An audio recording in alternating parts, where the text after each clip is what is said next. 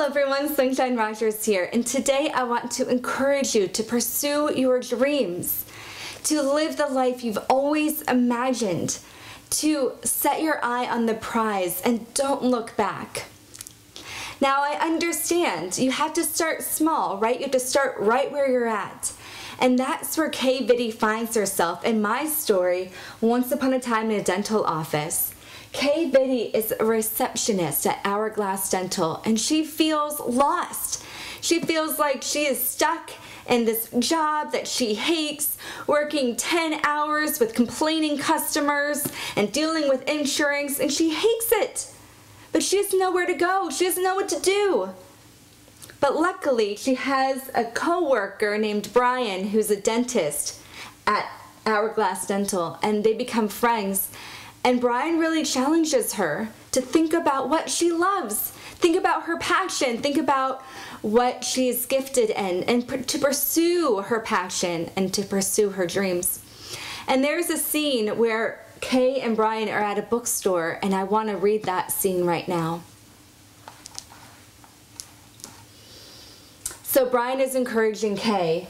Kay, you can be anything you want to be. No fears, no regrets. And then Kay responds, well, what about you, Brian? Was it your life's dream to be a dentist?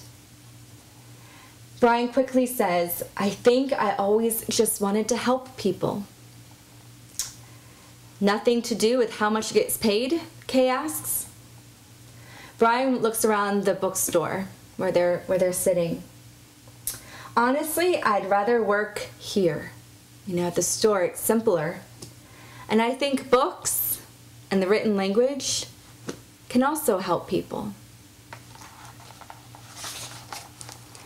Well, Kay says to Brian, you can be anything you want to be. Maybe you should work here full-time instead of at Hourglass Dental. Maybe I should. Brian looks down.